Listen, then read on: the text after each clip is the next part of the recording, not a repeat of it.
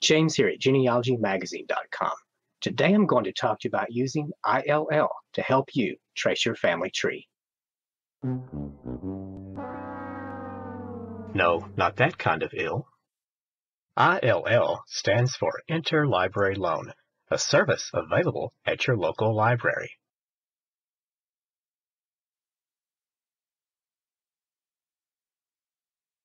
You could call the librarian.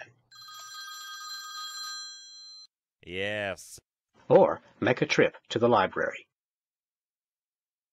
Hi, I have a question about Interlibrary Loan.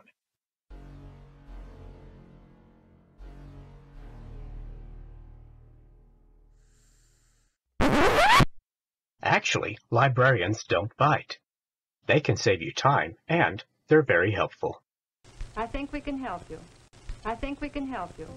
But I recommend that you first visit your local library's website to read its policy about interlibrary loan. Some have forms online, while others require an in-person visit. Policies vary. Some loan requests are available at no charge, while others may require a fee per item. And you'll need a current library card before making a request. How long a book may be borrowed is up to the lending library.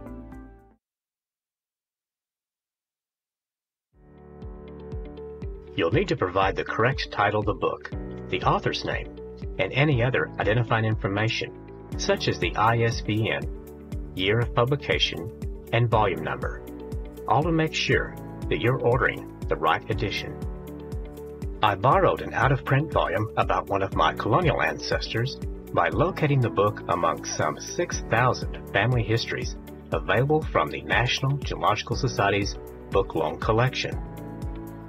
This collection, which also includes state, county, and local histories, is housed at the St. Louis County Library, where it's available through Interlibrary Loan. And then there's the Midwest Genealogy Center's circulating collection. Housed at the Mid-Continent Public Library in Independence, Missouri, it has more than 16,000 genealogy and local history books. Take a look at WorldCat. No, not that kind of cat. Cat, as in library catalog. Just as the homepage says, WorldCat identifies 2 billion items available by searching the collections of more than 10,000 libraries worldwide. But that doesn't mean that every listing found on WorldCat is available through Interlibrary Loan.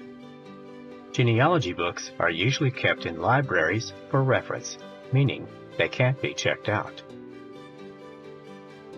By doing a search for the book, you may discover it's at a library in your area. WorldCat indicates if there's an option to contact the librarian by chat or email.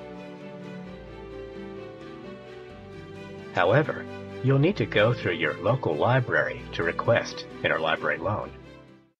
But wait, there's more.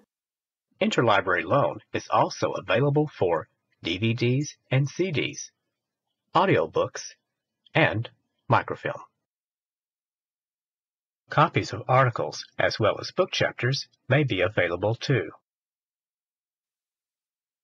An interlibrary loan order is not mailed directly to you. Your local library will contact you when it's available for pickup to take home, unless it's restricted for use at the library. Holding that rare copy of a family history book in your hands is enough to make a genealogist do a happy dance.